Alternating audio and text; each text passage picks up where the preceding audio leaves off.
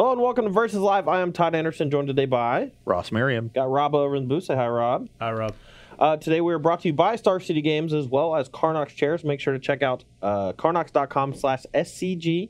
Check out these sweet chairs every time. Every time. That's fine. We should just do a show like this. It's hard to play Magic leaning back that far. Plus, the further I lean back, the larger my gut looks, and it already looks pretty large. Okay. I'll come back. So today we are jumping headfirst into M20 Standard in preparation for this weekend's tournament, SCG Worcester, where we are going to have 15 rounds of Standard and a top 8. I'm going to be bringing you some coverage action with Ryan Overturf and two other people who I'm not sure. I'm going to guess Cedric and Patrick. No, Emma it's not. and Emma and Matthias? Okay. It's just wrong.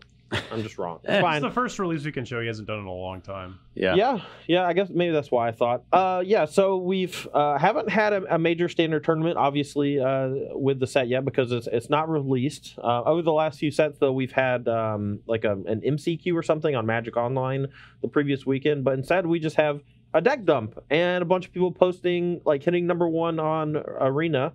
On Twitter, so we have a good number of decks that we can choose from to work with, a lot of them featuring a lot of new cards from M20. Yeah, a surprising impact so far from the core set. Normally, the Standard is so big at this point, the decks are so well tuned, adding one set doesn't have as much of an impact, but this one seems to, be really important, and it's really changing things.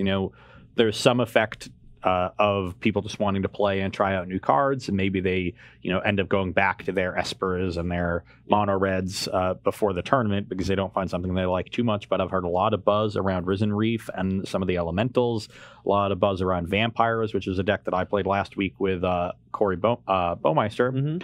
And that Vampire deck looks pretty good. There's a couple of ways to go with that, and then a few other options as well that we're going to be exploring today. So yeah, I think one of the key things to note is that when it comes to the last set before a rotation, a lot of times Wizards likes to go out on a limb and give you some synergies that are only going to be in Standard for a few months. I know a long time ago we actually had Ponder and Preordain in the same Standard format alongside Splinter Twin, a full-blown Deceiver Exarch Splinter Twin combo deck in Standard. And Shrine of Demonic Tutor. Yeah, but that was only for 2 months or so, and this time around it's going to be effectively the same thing. We have the rest of the summer and 1 or 2 months during the fall where we're going to be able to play full-fledged tribal decks. We got more pirates, we got more dinosaurs, we got more vampires, and they're really powerful additions to these decks. The new Sorin Planeswalker is an insane card for Vampire Tribal. Being able to minus and put in the 5-drop that draws a bunch of cards is really nice. And then this new Dinosaur Marauding Raptor is just nuts. Like, what the heck? Yeah, Marauding Raptor was impressive last week. I played a Gruul Dinosaurs deck against Corey, and you're going to be starting off with a Junda Dinosaurs deck. So we include the 3-mana 7/6. Yeah, so I believe it's Rotting Regisaur, which is a great name, by the way. 3-mana 7/6. Clearly, when this enters the battlefield, you have to sacrifice a creature and discard your hand, right? Something like that. No, just at the beginning of your upkeep, discard a card. That's it. And if you don't have any cards in your hand, it's fine. Yeah, it's not nothing. Discard or sacrifice. Yeah. It's just discard. So incredible rate on that card. And it's very big. Plays very nicely with Marauding Raptor. Yes. The initial thought with that card is I want to play all creatures with 3 or more toughness. Right. With maybe the exception of Llanowar Elves.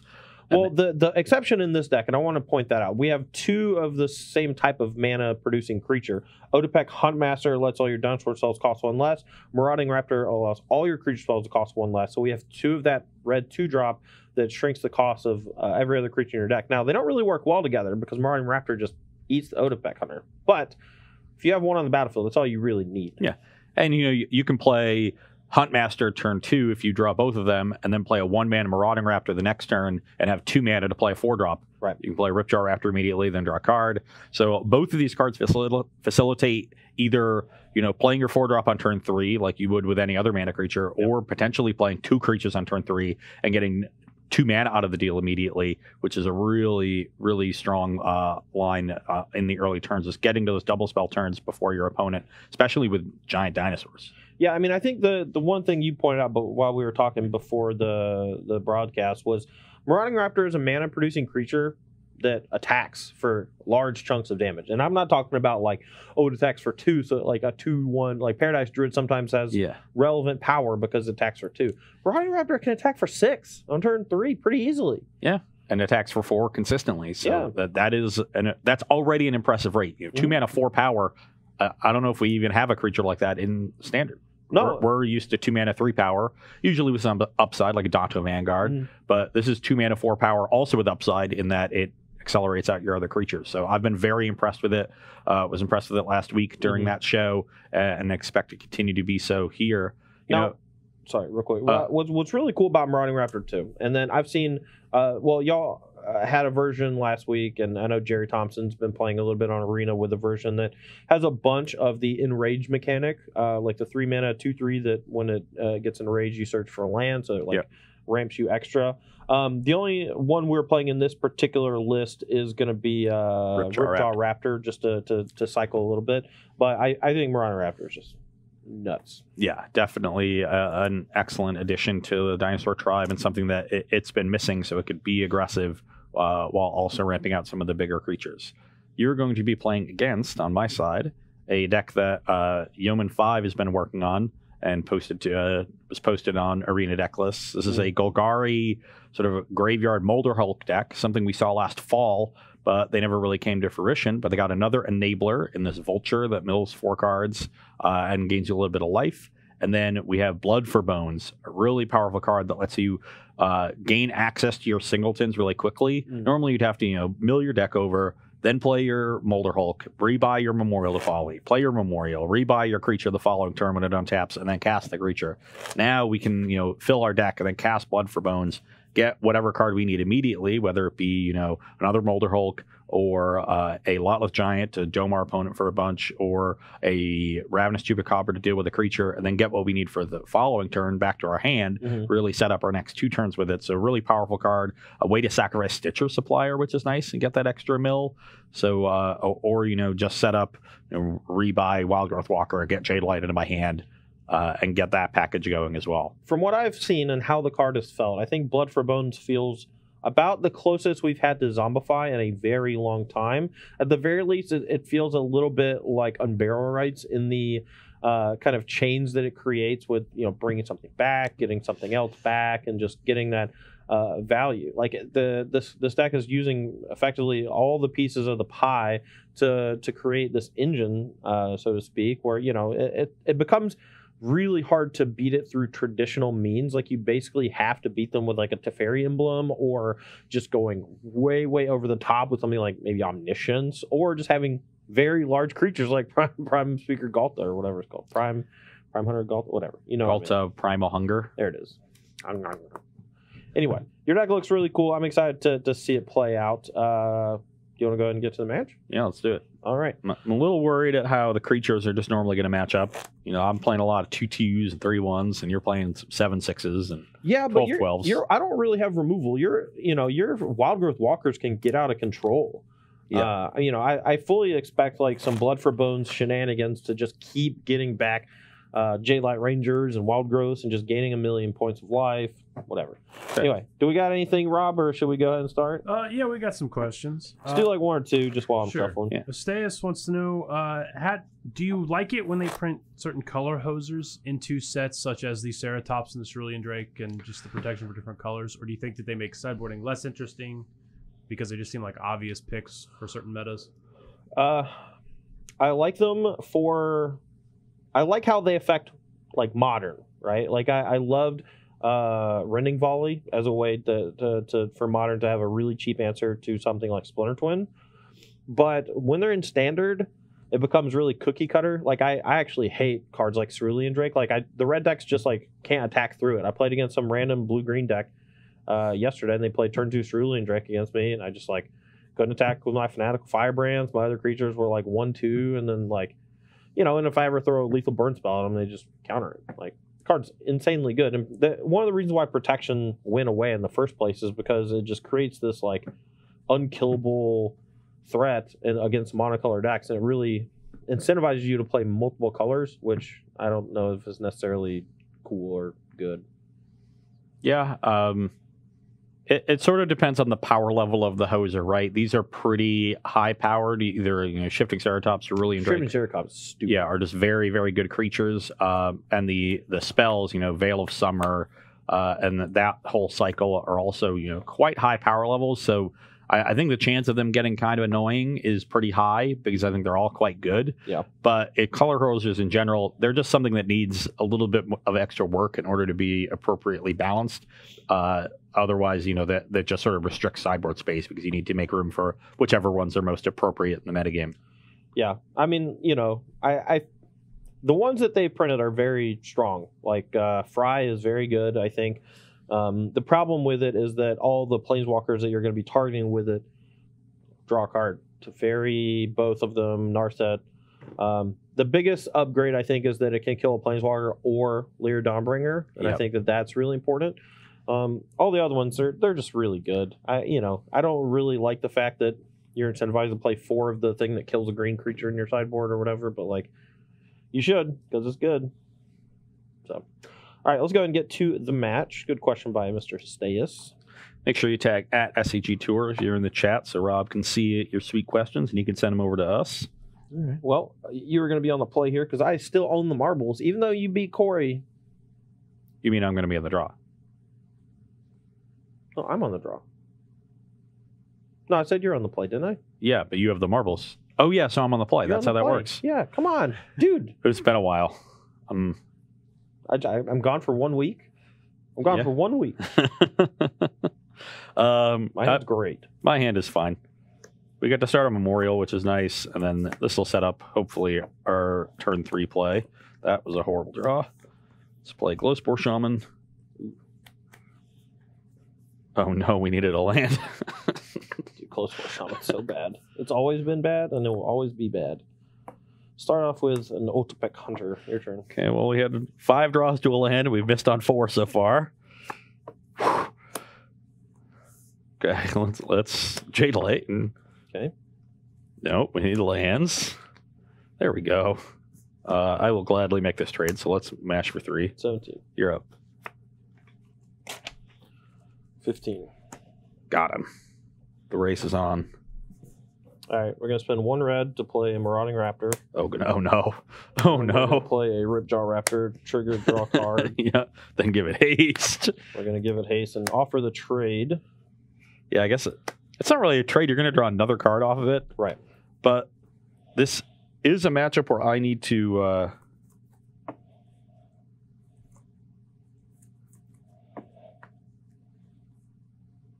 Can I? No, never mind. Nothing. It's a matchup where I need to race. Not really race, but I mean, I need to... You need to trade. Yeah, I need to do things before you go nuts. Mm-hmm. Trading does make 12/12s less likely. Mm-hmm. Although it's surprisingly easy to get Galt on the battlefield with Marauding Raptor. Just play one kind of big giant, pumps this. That's somewhere around 10 power right there. What am I doing next turn? That's the big question, I guess. I can't really do this yet. So I'd probably be doing this. That doesn't do a whole lot. No, I'm going to take it. I'll go to 16. Go. I was actually kind of afraid of that. Kind of wanted you to trade.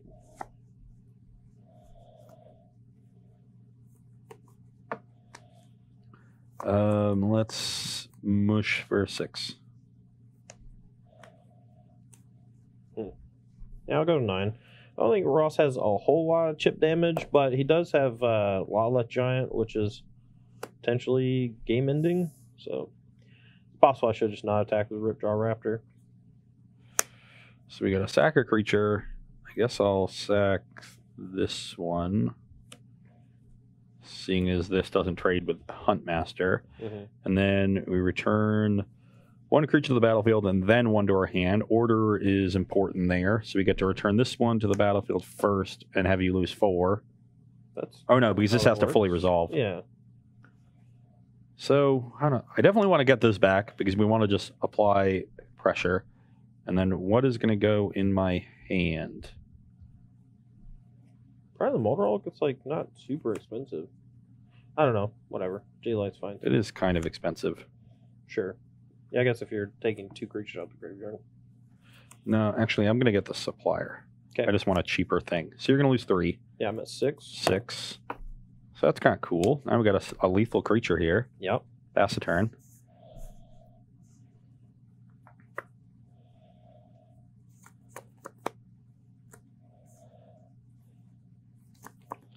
I'll name Dino.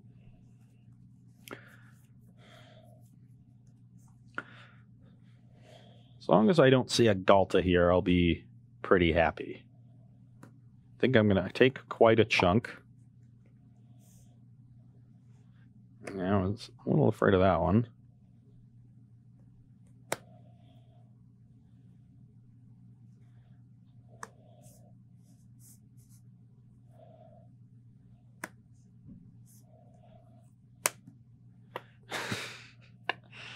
Yeah, that's reasonable. So this is... That's 8. This one, 2... Yeah, this is 15. So if I attack with this, I draw a card, but you eat it. So I think I just hold back. And I'd go to 1? Yeah, if you take it, you go to 1. It's turn 4. Well, we're definitely blocking. And I feel like we should block this and take 1 less damage and have Todd discard a card. Sure. This does stop some creatures from entering, but not really. They're all just so big. Okay, you take 7. I go to 9. Your turn. Rotting Registors. Now we're in. PHAT. Now we're just in survival mode. Yeah, but if you fill your graveyard and find another way to get Lala Giant to dome me for 6. Stitcher Supplier. Mm-hmm.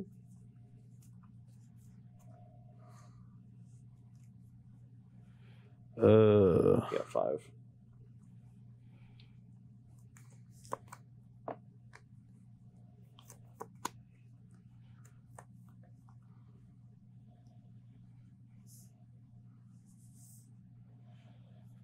It's just.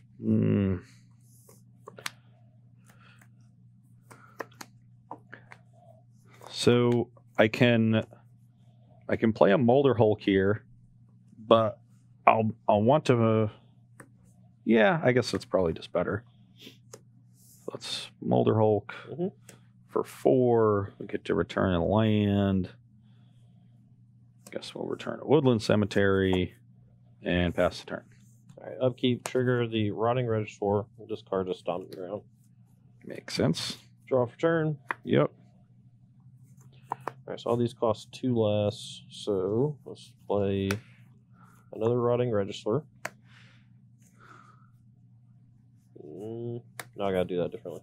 Rotting Regisaur. Shifting Ceratops. Give it haste.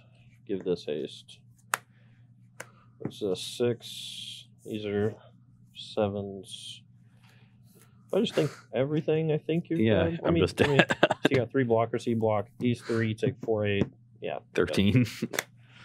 Start 5. I'd overgrown Tomb into Giant next turn, but Start 5. start 5. That was sick. Rotting Raptor is really good. That's really good. Although I think actually Odifak Hunter was better that game. I mean, the Rotting Raptor getting larger to attack and present another threat was big, but giving those 7/6s haste each turn was nice. Maybe I was supposed to block the 7 because that stops.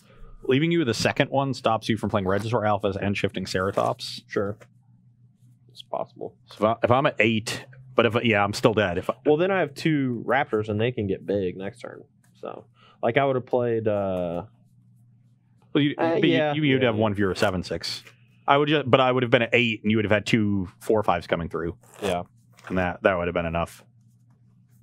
No, you were at 9, right? No, but if I blocked the other way the previous turn, I would have taken. Oh, sure. You would have took 1 more damage. Yeah, so it would have been 8, taking exactly 8. Okay. Play 1 more pre-board, or you want to? We'll do pre-board. That game was fast. Mm-hmm. What you got for me, Rob? Dario Spin 93. Why no Drover of the Mighty? Or why did you go for Odapet Huntmaster over Drover of the Mighty? This is just a 5/0 deck from Magic Online. I think Haste. Drover of the Mighty gets bigger, right? And that's kind of why we like Marauding Raptor, because it actually presents as a threat later on. But I think this version specifically is playing the Huntmaster just because giving large creatures haste is pretty nuts. I mean, you saw that game. My clock was increased dramatically based on the ability to give Rotting Regisaur haste, and even Ripjaw Raptor one of the turns. But yeah, no, I completely agree. The haste there was super important. Yeah. All right, one or two more. Yeah, Histeus was also wondering, Ross, what did you think about maybe including shifting Ceratops in the sideboard of your Golgari deck? Does it seem like it should be there, even though it's not? You're such a synergy-laden deck that making room for just a generic, big creature doesn't seem particularly important to me, especially because this deck already has a good number of big creatures. Yeah. So you're not really lacking in that department, even though shifting Ceratops is a powerful card. Mm-hmm. I would rather have more disruptive elements in my sideboard because the main deck is so focused on the graveyard plan.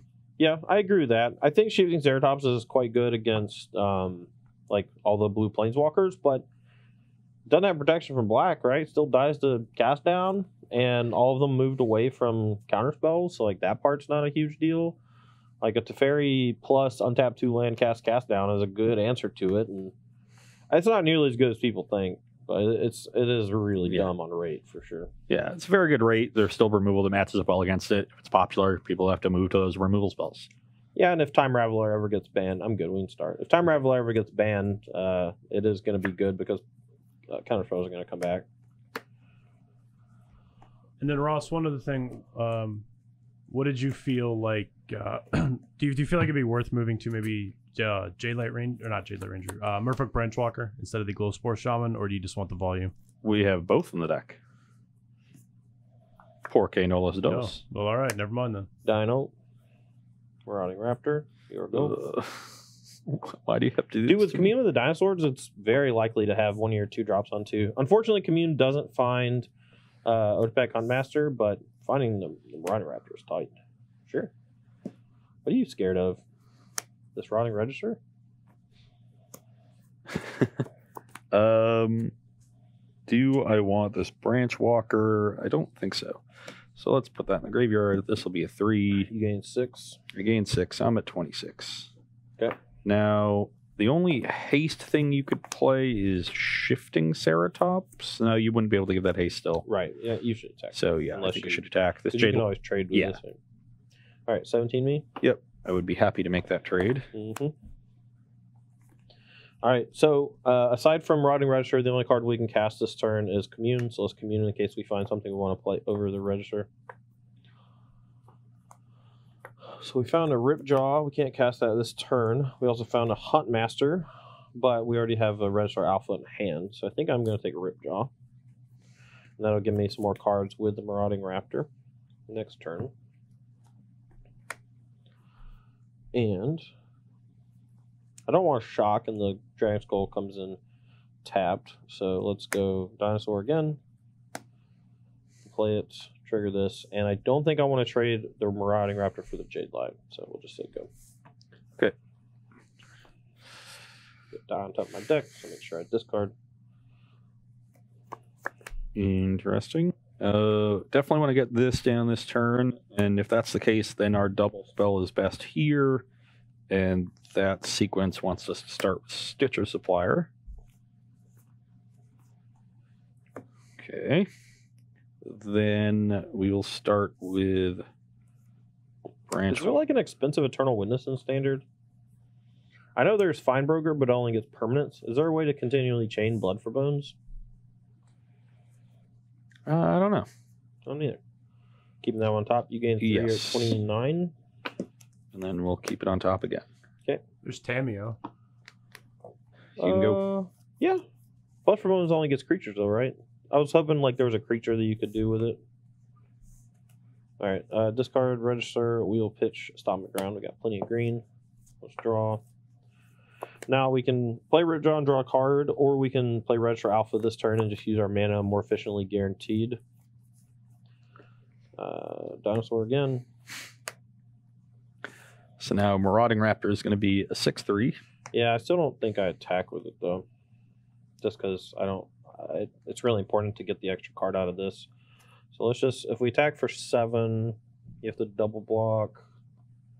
Could double block with these two. Yeah, I'm fine just kind of cleaning it up maybe. Maybe I don't. Maybe I just don't let you get that synergy. Like if I attack into these two, you get to sacrifice this with Blood for Bones, get one back, put the other one battlefield, make this really big.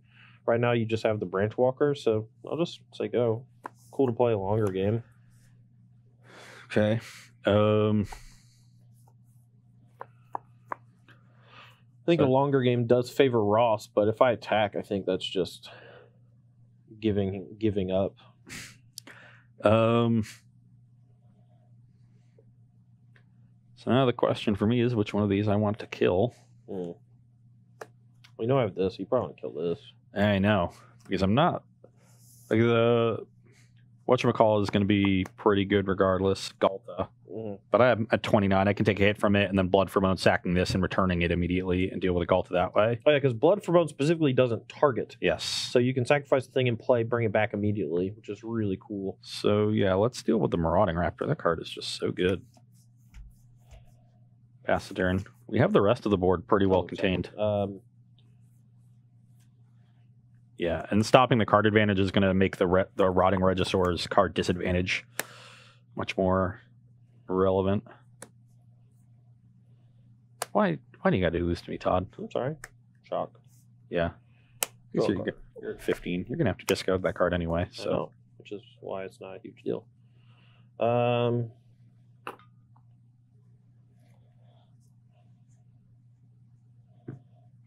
of this matters. Go. Can't do anything. Wildgrowth Walker is a pain in the buttons. Ooh. That's a neat one. So let's play Glowspore Shaman. Swill Mill 3. Yeah, you get to put Memorial on top of your deck if you want. I do, because then I'm going to play Jade Light Ranger and immediately draw it. Cool. And then hit a forest. So I gain 6, go to 35. And then I'll play my Memorial. Okay. You can go.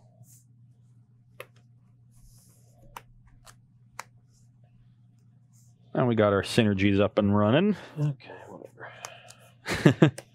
Just want to end this game quickly. So this is a 6/8. Wait, am I dead on the crackback if I do this? Can you just soak this? 1 second. Yeah. 11, 13. This is only 20. You have 6, 9, 12, 13, 14, 15, 16, 17, 20. So I have to leave back at least one thing to block this, but you can. So I need to leave back 2 things. So let's just send these 2. Okay. So at 5 mana and only the 1 card in hand, I don't think Todd is not in any danger of discarding any more cards to this Rotting Regisaur. So I think it's time to just eat it. Though you could have drawn exactly Collision Colossus. Some of these dinosaur decks have it. I'm not sure if Todd's does. Could also set up this Blood for Bones by trading away these 2 for the Regisaur. Or maybe I would just trade away these 2 since I already have a Branch Walker in the graveyard. Yeah, I don't really want to risk the Wildgrowth Walker in combat, so let's just double block. Okay. Take 4. So that's 11 minus 3 is 8. 12. You're at 23. Oh no. Okay. Here we go. So now we've got 9 power here.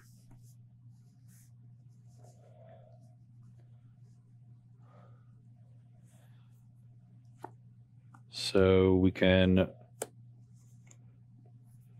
play Blood for Bone, sacking Chupacabra, return Chupacabra to the battlefield, Jade Light to hand, Chupacabra down. Your blocks don't matter, though. No. I'm just worried about haste. So Okay. Let's deal with that. And then play Jade Light. You had 29.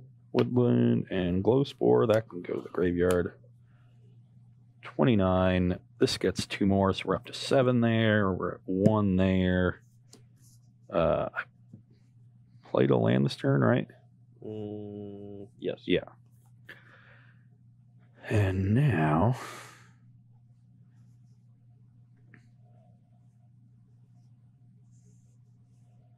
how much were those? I'm gonna block the marauding or the branch walker. Sure. Take 8 brings you to 7. Pass the turn. All right, no discards for register because my hand's empty, and I drew land. I'm just gonna quit. Yeah. Alrighty then. So Wild Growth Walker, definitely a problem for this deck. It can get really big, but Blood for Bones there actually just prevented me from attacking in multiple turns. It's possible I should have just tried to grind through, but I don't know if my deck actually has the capability of grinding through there. Yeah, you're really a go over the top deck, and in that game, Wild Growth Walker went over the top of you. Right. So definitely something to keep in mind. Maybe in the sideboard, we're going to want something like a set of lava coils to help deal with that type of creature. But we do have sideboards to get into, and we're not taking a break, right? Or do we want to? Okay. Yeah, let's take like a 2-minute break here while we get sideboards put together. When we come back, we'll talk about the choices we made and get to the last game of the match. Hello, welcome back here to sideboarding with Golgari, what do we call him, Bloodhulk? Yes. And Jund Dinosaurs.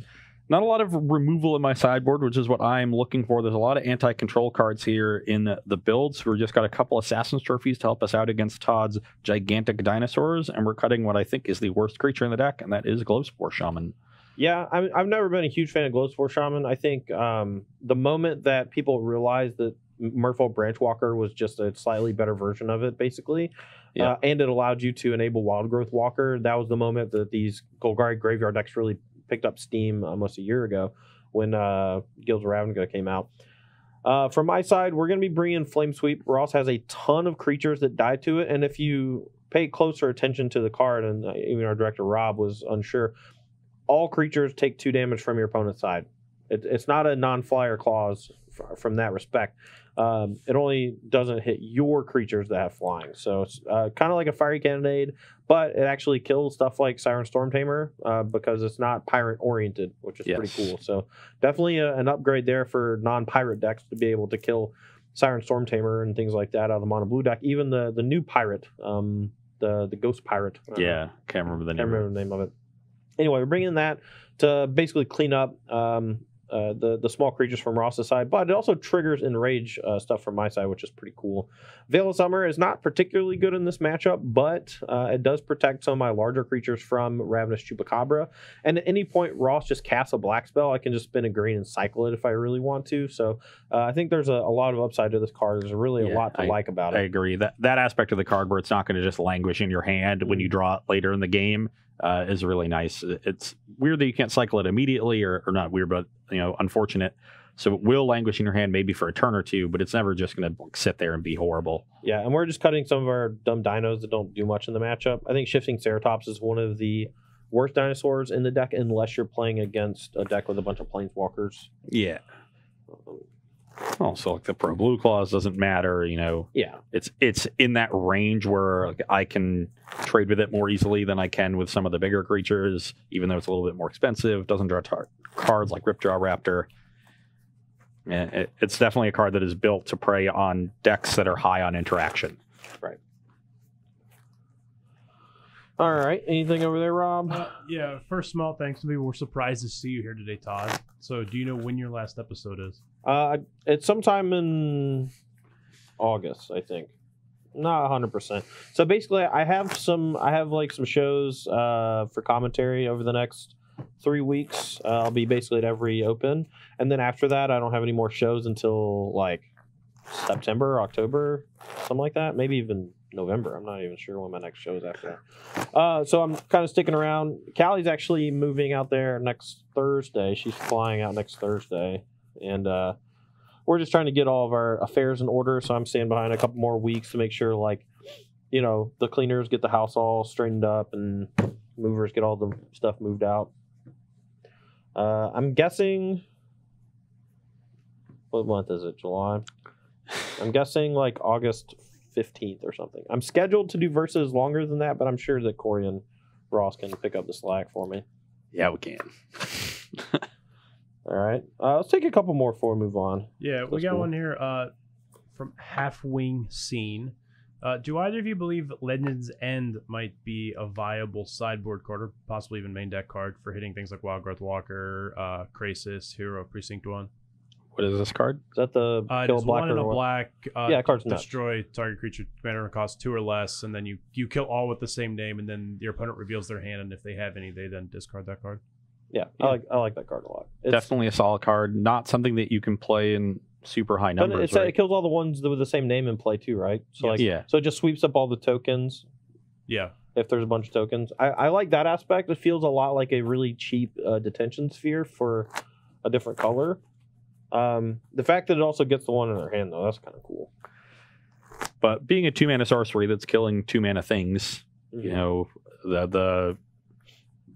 there is some downside there, especially if you are on the play. Like, you can't instant speed trade your spell for their 2-drop. Yeah. So it's not going to be a card that's going to be the bread and butter of your removal suite in reactive decks, but it's a powerful enough effect in certain situations that you're going to want access to it. So it'll be around in 1, 2, 3, but it's not going to, depending on certain metagames, but it's not going to be a consistent 3 or 4. Yeah, I mean, I think something like Cast Down is probably just more a safer pick for the main deck, but that card's going to be gone soon, right? So Yeah. When was Cast Down? Dominaria. Yeah, it's Oh. going to be gone in a couple months. So Yeah. I guess it's weird to me that Dominaria is so long ago, but it's definitely a card that will see constructed play. It is quite good. I mean, it's also better as you get into older formats too, because the overall curve of decks decreases over time. So in something like Modern or Legacy, the odds that someone's going to play 1 or 2 mana creature is like way higher, right? So Yeah. But then it being a 2-mana sorcery is worse. that's true. That's true. But it's a permanent answer to something problematic like a Thing in the Ice or whatever. So Yeah. very cool. Well, I'm taking a mulligan there. My opening hand had all 3s and only 2 lands, but we are moving on to the London mulligan now that is the official way Hell that things yeah. are going. And I think we will put this 7-drop on the bottom of our deck. Okay, I'm on the play because I lost game 2. The shock and commune. Let's talk to the friends and figure out which friend we want to come with. So our hand is reasonably stocked, but we need to curve a little bit better. I need a land, kind of. What is the Dino Council bequeathed upon you? So these are the options basically, and my hand. You said you needed a land. No, I know, but Does this not get lands? It does. Yeah. It's land or dinosaur. I have one more land and a marauding raptor. So if I take a land, I'm not going to have anything to do on 3. But if I think I just want to take Galta because it's better long game based on my hand. And if I do miss a land on 3, I can play another commune and maybe find a land. So I just kind of want to go Ripjaw to have that turn 2 marauding raptor, turn 3 Ripjaw potential. I think I'm going to do that actually. If I miss, I'll just commune again. All right, here we go. Let's play Temple of Melody. Okay. And is that good? I don't think so. Might be the first time I've ever heard that phrase in a not condescending way. Is that good? There's another temple. All right, 16. I'm really hoping to find Wild Growth Walker. I did not. Really But- hoping to naturally draw land. Let's play a supplier. Okay. Get a couple creatures in there. Play tapped Overgrown Tomb and pass the turn. Come on, deck. Come on. Okay. So I'm basically just looking for lands off of this. Okay. I guess I just want more red because I have very few actual black cards in my deck. And then we'll play a tap and attack for 2. 18. Your turn. Okay. Well, I definitely want something that can trade with that Marauding Raptor next turn. So let's attack for 1. You go to 17 and play I'm a at Jade. 15. I shocked twice. Oh, you shocked twice. Okay, so you're at 15. I'm at 18. Then we'll play a Jade Light. Mhm. Hopefully not hit 2 lands. Ooh.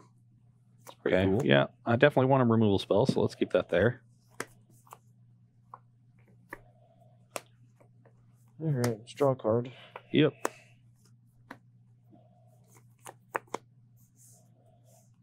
And I'll just say go. No attacks. Okay, let's play Blood for Bones Sacking Stitcher Supplier. So now we get to mill 3 with the Blood for Bones on the stack. It's pretty cool. Ugh. Did not want to mill over all my Blood for Bones. So I am going to return the Boulder Hulk to play for sure. And then, which one do I want in my hand? Probably the Branch Walker. Yeah. Didn't really hit anything. Woodland Cemetery back. Yep. I guess I could hit the supplier and recast it immediately, but it's not really doing me a lot of good to have that.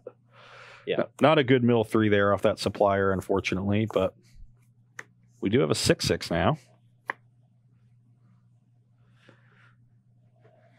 And with a land you can cast a Galta. But I do have a trophy for that, so.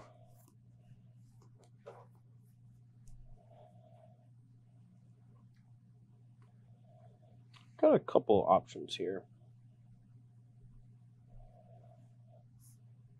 All right, I'm gonna pump this. Oh no. I cast a Galta. I'm gonna attack with just this. So by pumping it, I create a 8, 10. This is 2. So he's gonna kill this, but we still have a decently stocked hand. And if he wants to trade here with that, I'm okay. We get 7 toughness, so he has to double to kill, and then we actually get to kill both and draw a card.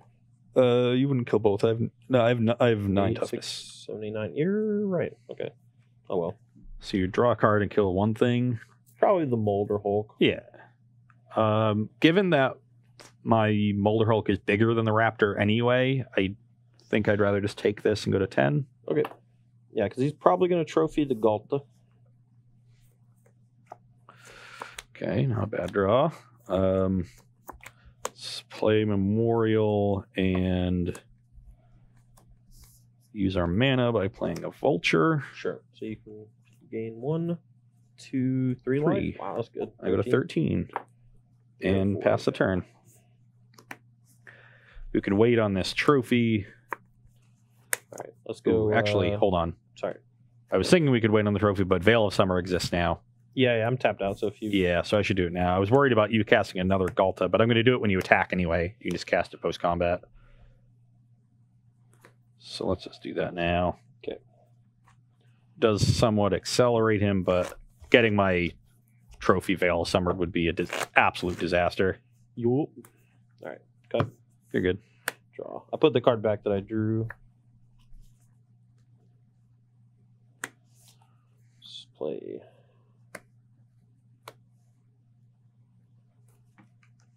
So this triggers to a 6. Yep. I think I just say go.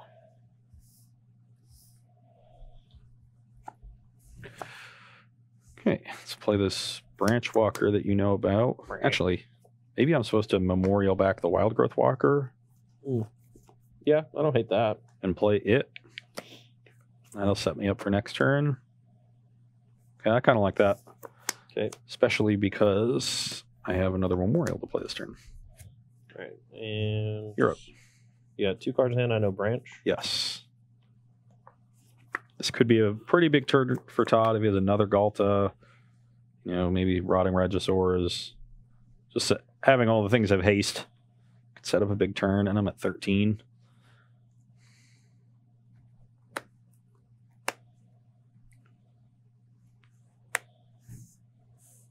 Dino.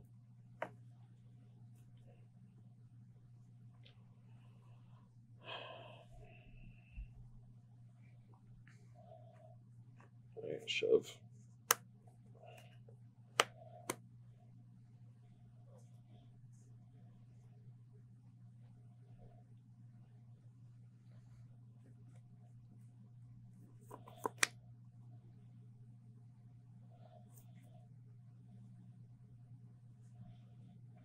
Galta was a good draw last turn.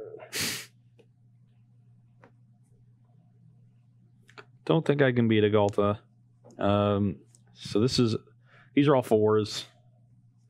This is 3. Problem is the Wild Growth Walker does not. Neither of these block effectively. I could go to 1 and block 4 things. I have a collision. I'm pretty sure you're dead. Oh, if you have a collision, I'm dead. Okay. I was actually just not. I was just going to wait for you to block, but I'm pretty sure there's no block to get out of it. Yeah. Because this is so big with trample already. So any way you slice it. So let's see. If you put this here, this is 6. Then you just go here, that's 14. Probably. Or yeah, here, that's even better. That's 8, 6, so 10, 10, and then 6 is 16. Yeah. Yeah. We had Flame Sweep too. I wasn't sure how that was going to work with like this. It would have been so if I didn't have the Colossus, right? I can actually go Flame Sweep to knock 2 toughness off of whatever blocks Galta, but also draw a card off a Ripjaw, which is pretty sweet. Yeah. Could have also Flame Sweeped before I blocked, and it gets rid of one of my blockers. Mm-hmm. Galta was a very big. So Galta was a very big. Definitely needed more removal on my side to contain the battlefield early and stop those Galtas for a while. Yeah. With the one game where I was able to contain your aggression early is when I had Wild Growth Walker going from turn 2, and that was the game I won. But the sideboard was definitely more focused towards spell-based decks and not big creatures. I've also had some Massacre Girls, which is nice with Blood for Bones. Yeah. But just not very good in this matchup. Sure. I have to have the 1 toughness creature to start the chain. Yeah, that's fair. Master Girl's only on the trigger, right? It's not like when it's in play, everything you kill. No, just all 1 trigger. Yeah, I mean, I like the idea of the Blood for Bones deck, but it kind of feels like the original iterations of the Golgari deck that we tried out last year, where, the graveyard-related shenanigans should basically come secondary to doing the powerful stuff. Yeah. But Blood for Bones is so good that it might just override that. But I'm not sure that, specifically you want Molder Hulk. Like, maybe you just want to focus on the Wild Growth Walker package and then actually just play a bunch of... good cards, like got the Glow Spores, got the Molder Hulks, and the the Gorging Vultures. Yeah, I don't know that you actually need the enablers. Like the Golgari decks just naturally put stuff in the graveyard with the Explore package. But I'm not sure how good or bad that is though. But Blood for Bones definitely feels sweet. Yeah, I agree. That card felt good, but a lot of the enablers were weak. Every time I played Gorging Vulture, it was like playing a limited card in a constructed game, which is basically what I was doing. Right, but I mean, that's basically what happened with Wild Growth Walker. Like at some point, like no one really took it seriously until, the Golgari decks all realized that the Explore creatures put stuff in the graveyard. And then once that happened, they're like, oh crap, Wild Growth Walker's actually pretty good. Yeah. And now it's just in like every deck. So, more of the story, if you want to reanimate stuff, play Command the Dreadhorde. I do have one on the deck. Yeah. But it's just... I think the moral of the story is just don't get too cute. And this deck is just overboard on underpowered enabler cards. Mm-hmm. And the synergies, even with those enabler cards, don't come online fast enough in order to make the downside of playing those weak cards, palatable. Mm-hmm. So, maybe there is a way to go away from them to some degree while still retaining Blood for Bones as just a powerful card. Mm-hmm. Especially with things like Ravenous Chupacabra and with the Explore package of creatures. So I don't think you have to go that overboard. I agree with you there. And I would rather explore something like that. Maybe you still play like Stitcher's Supplier to set it up just as one concession. That's probably the one I would go with. I would probably go more towards, what's the Plague Crafter? Yeah, I'd probably just move towards like that engine where you just have a bunch of self-contained sacrifice stuff that gets you value instead of playing like mill stuff. Like I just think cards like Stitcher's Supply and Glowspore Shaman are so bad on rate that when you start trying to pair them against other just normal standard decks, like if you're not working on all cylinders, like your deck just doesn't do anything. I'm less thinking of it as a way to stock the graveyard, though it does do that, and that's helpful in a lot of games, and more thinking of it as a card that sits on the battlefield that I can sacrifice to a Blood for Bones. Yeah, but you already have like 8 Explore creatures that you don't care if they die. So, I'm not sorry. Like you can play like 4 rounds Chupacabra, 8 Explore creatures, and then like the second Wild Growth Walker, if you don't have another Explore creature, is always bad too. So like, You have plenty of things to sacrifice, and I'm pretty confident we can find some stuff that is fine to sacrifice, like that also just sits in play and is okay. Yeah, I think you need to find something to that end. I would even think Seeker Squire is fine. I think just go ham on exploring. I mean, that's the original iterations of Golgari all did that, So I don't know. As far as the dinosaur deck is concerned, the Black Splash might feel out of place, but I actually quite like it. I don't think the deck has a lot of great 3-drops other than the Rotting Regisaur, and I don't really like Thrashing Brawn that much.